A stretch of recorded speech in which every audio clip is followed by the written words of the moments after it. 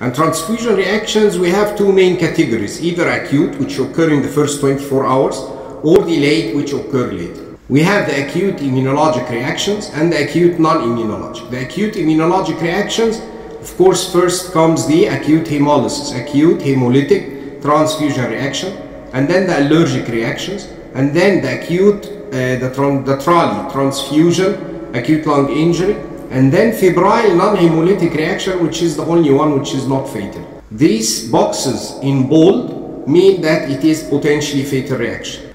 And then the non-immunologic, we have the bacterial contamination, the problem of the circulatory overload, and then we have chemical or physical hemolysis.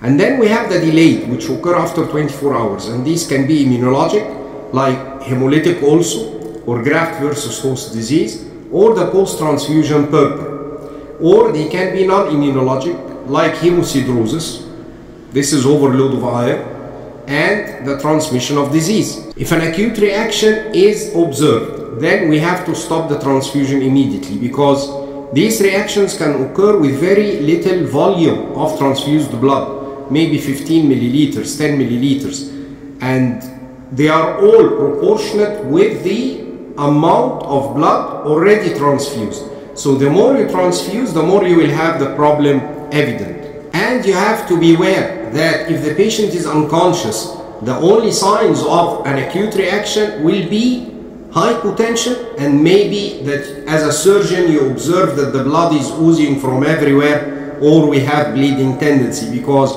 most acute reactions will lead to DIC. The acute hemolytic reaction is when antibodies in the patient's blood, in the recipient blood, react with the RBCs in the donor blood. And usually acute hemolytic reaction occur with incompatible ABO groups.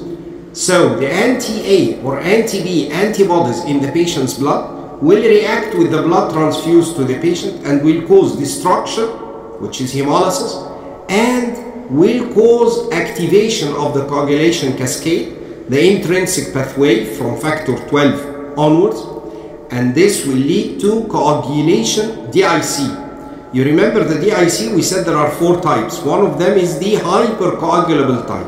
So this will lead to coagulation and DIC and organ dysfunction. Of course, one of the main organs that go into failure early is the kidney, because of the hemolysis, because of the hypotension, and because of the antigen-antibody reaction. The isohemagglutinins also, they activate the kinins and the cytokines, like in septic shock. So what they do, they increase the capillary permeability, and fluid starts to leak from the blood vessels into the tissue spaces, and also they cause direct vasodilatation. That's why you have hypotension. So this is the acute hemolytic reaction. The other reaction we will talk about is the TRALI, the transfusion reaction, acute lung injury. Definition of TRALI is it's an acute non-cardiogenic pulmonary edema. It occurs during or after a transfusion. If it occurs within 6 hours, this is acute TRALI. If it occurs from 6 to 72 hours, this is delayed transfusion, acute lung injury. And this occurs the other way around. This occurs when the antibodies in the donor blood react with antigens in the recipient. Where are these antigens located? The antigens are those of neutrophils in the lung. So the etiology of this is that the neutrophils have to go to the lung first. And this what occurs in cases of shock, in cases of sepsis, in cases of severe trauma.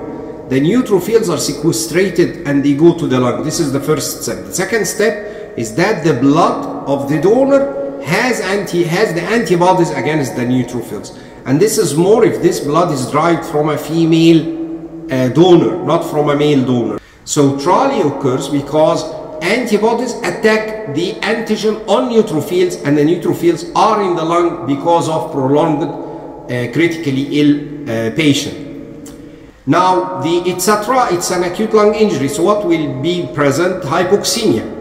And the hypoxemia, the evidence of hypoxemia is if we have arterial pressure, oxygen arterial pressure less than 60 or saturation less than 90%, and pressure oxygen to fractional inspired oxygen less than 200. There is no evidence of heart disease, there is no evidence of fluid overload, and so this pulmonary edema is a non-cardiogenic pulmonary edema. The neck veins are not distended, and by auscultation you will notice that the breath sounds are very low or absent at some areas because of the pulmonary edema. These are the two reactions I wanted to explain what happens during them, and both will lead to DIC, will lead to hypotension, and they are both antibody mediated, either the antibodies from the donor or the antibodies from the recipient. Now when we manage transfusion reactions, we actually manage according to WHO guidelines, that we have category 1, which are the mild reactions. And the mild reactions, they are just some urticaria, rash, the patient is itching. So what we do, as any reaction, we stop the transfusion and we'll give antihistaminics. If the patient, and we observe for 30 minutes. Patient improves, then we restart the transfusion and put the patient under observation. If it doesn't improve, we move to category 2. What is category 2? Category 2 is the moderately severe reactions. And here in the moderately severe reactions, we notice that there is fever and there is tachycardia. So when a patient is itching or has a rash or something, but there is no fever and there is no tachycardia, this is a mild reaction. But if there is tachycardia or there is fever, then we are in a moderately severe reaction, and this is due to hypersensitivity. What we do, we stop the reaction. And because these are moderately severe, we return to the lab the blood and the transfusion set and the needle. And we take 2 blood samples. One of the blood samples is coagulated and the other one with anticoagulant to do another cross-match and to do serum tests for organ functions if we need. And we will send urine for diagnosis of hemoglobinuria. Hemoglobinuria usually diagnoses hemolysis. If there is hemoglobinuria, then there is hemolysis in the blood. We give antihistaminic and we give corticosteroids if there is anaphylactoid reaction, and observe. If things improve, you can restart transfusion with a new unit, with a new transfusion set. If she doesn't improve, then you go to the third category. The third category is the life-threatening reactions. Life-threatening reactions can be acute hemolytic, can be the TRALI, can be the septic shock, bacterial contamination, anaphylaxis. All these are the life-threatening. And the mark of a life-threatening transfusion reaction is hypotension. If there is tachycardia and fever, it's a moderately severe reaction. If there is hypotension, it is a severe reaction.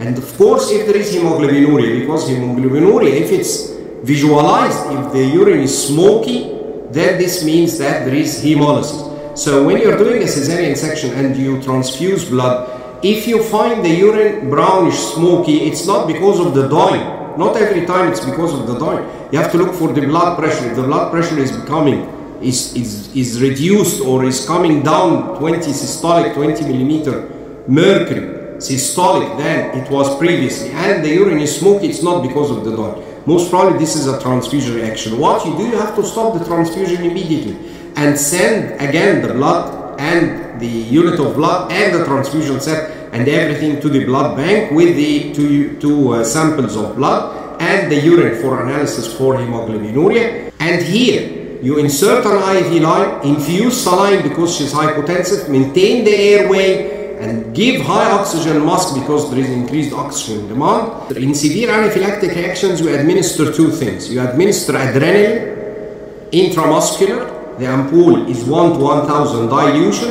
and you give, it's 1 milligram in the ampoule. So you calculate the body weight of the patient, you give 0.01 milligram per kilogram body weight. And you give furosemide. Why you give diuretic? In order to avoid renal failure. Many cases of acute reaction end up in renal failure. So furosemide is to force the blood to go through the kidney and give some renal support till the patient recovers. And then you have to treat what is present. If the patient is in anaphylactoid shock, you give corticosteroids and bronchodilators. If hypoxemia, you have to maintain the oxygen, either by mask, by CPAP, up to a ventilator. It depends if she has TRALI or not. And if DIC, you give the platelet transfusion and the fresh frozen plasma. If she is hypotensive, you start giving vasopressors. If oliguria, there is risk of renal failure, you do the fluid balance charts and you give diuretics, and maybe you will need intermittent dialysis. If bacteremia, you give antibiotic cover and antibiotic support. So this is the framework of transfusion reactions, either category 1 or category 2 or category 3.